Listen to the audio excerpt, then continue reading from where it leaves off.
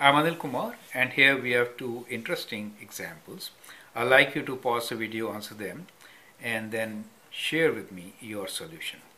Here is my solution.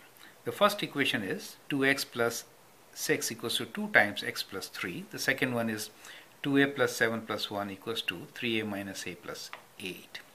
So let me solve them one by one, and then we'll discuss their solution. So the first one here is 2x plus 6 equals to 2 times x plus 3. Let us expand the right side using distributive property. That is, we'll multiply both the numbers in the bracket by 2. So we have 2x plus 6 equals to 2 times x is 2x and 2 times 3 is plus 3, right? So that's what we get. Now you say 2x plus 6 is 2x plus 6. So it seems to be true, right? Anyway, let's find the value of x. So let's take away the numbers first. So we have 2x plus 6 minus 6 equals to 2x plus 6 minus 6. So we get 2x equals to 2x, right?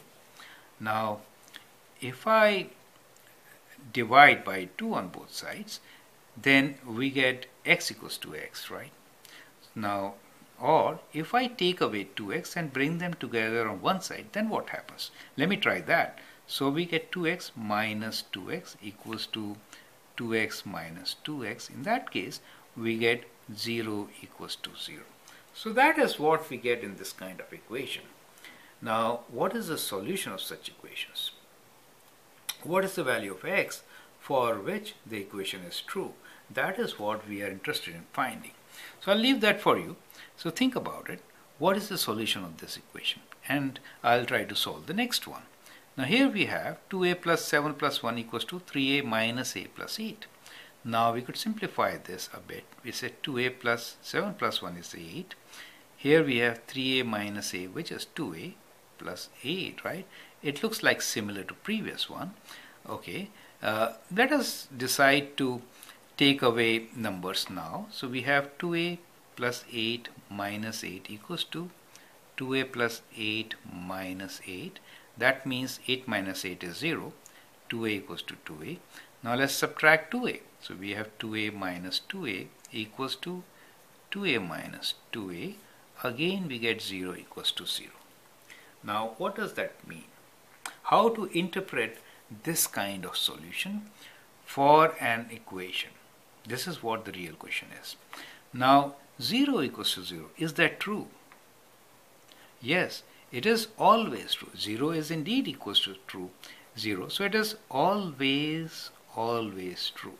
So what you get in this equation is something that left side is always equal to right side. Therefore, what should be the solution? Solution is x could be any number, right? So it says solution is, we have infinite solution. We say x can be any number, right? So any number, right? Now if you are working with natural numbers, x could be any natural numbers. If you are working with real numbers, x could be any real number, right? So x can be any number is your solution.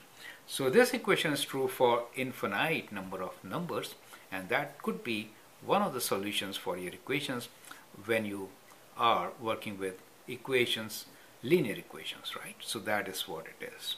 Thank you and all the best.